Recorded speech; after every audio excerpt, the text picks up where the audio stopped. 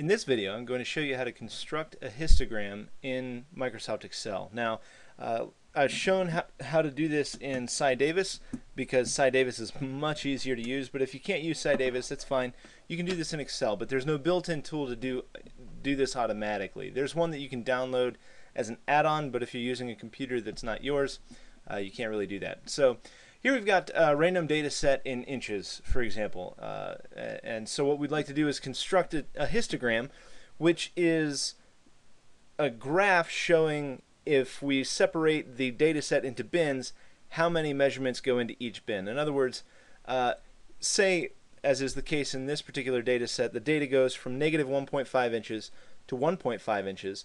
We can separate those bins into, say, 1/2 inch increments and then see how many measurements lie in each increment. This gives us an approximation for the probability density function, or the derivative of the cumulative distribution plot. So let's go ahead and do that. First thing we're going to do, same thing we always do, go ahead and copy the data so we have the original copy in case something happens. So I hit Control-C to copy, Control-V to paste, and then we're going to sort this data column by clicking on Data and then Sort.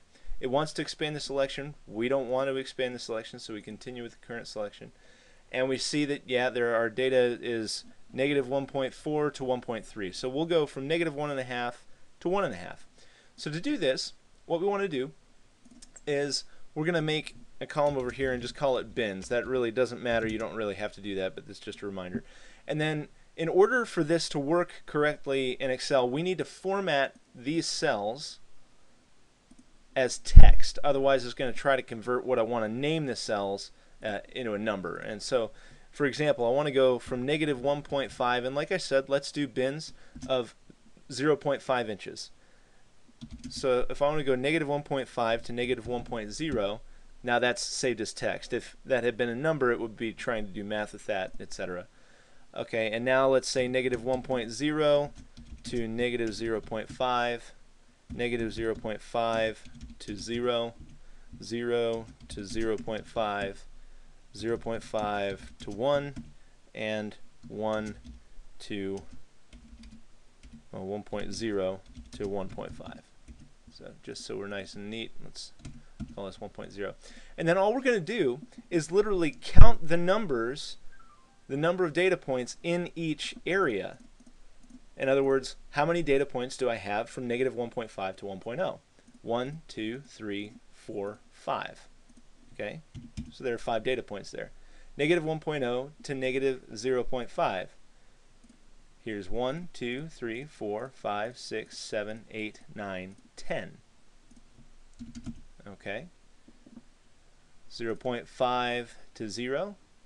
So here we are. We can use the cell numbers to count. So from 17 down to 31. So 1, 2, 3, 4, 5, 6, 7, 8, 9, 10, 11, 12, 13, 14, 15. Okay, 0 to 0.5. So here is 0 to 0.5. 1, 2, 3, 4, 5, 6, 7. 0.5 to 1. 0.5 going up to 1.0. 1, 2, 3, 4, 5, 6, 7, 8, 9, 10. And then 1.0 to 1.5 is 3. So now we would like to plot this. And so what we can do is we can go ahead and select this data set. And this is just going to be a label on the x-axis. And then this is just going to be the count. So let's generate, what we want to generate is a column plot. So let's go to Insert, and we want columns. And so what we want to do, we want to make a column plot with this data, but the columns in a histogram do not have any space in between them. In other words, for this to be meaningful, we need a continuous data set. So we're going to hit Insert and then Column. Then we just want a clustered column, just a 2D plot. And here we can see, hey, there we go. Negative 1.5 to 1, we have 5. And so, you know, this looks like we expect, except we don't want these gaps here.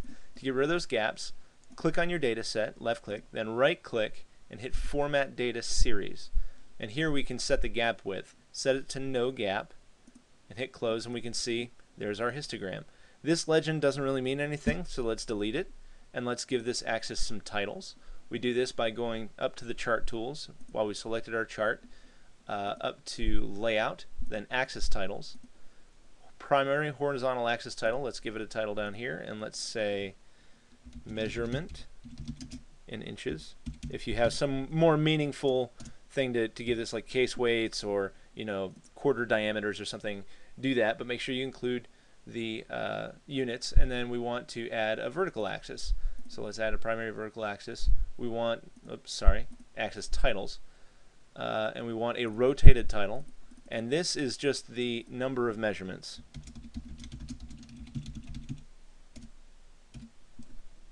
And there we have a histogram.